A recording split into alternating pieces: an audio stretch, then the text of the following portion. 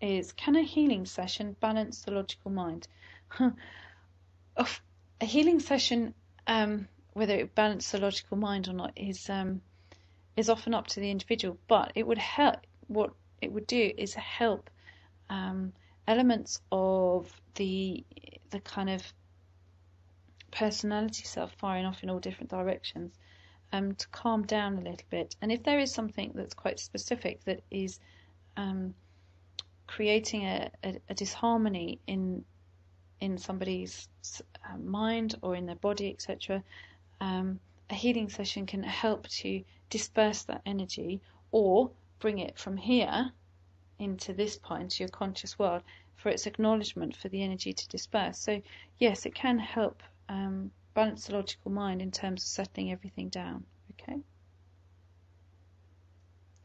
Do dreams and their symbolism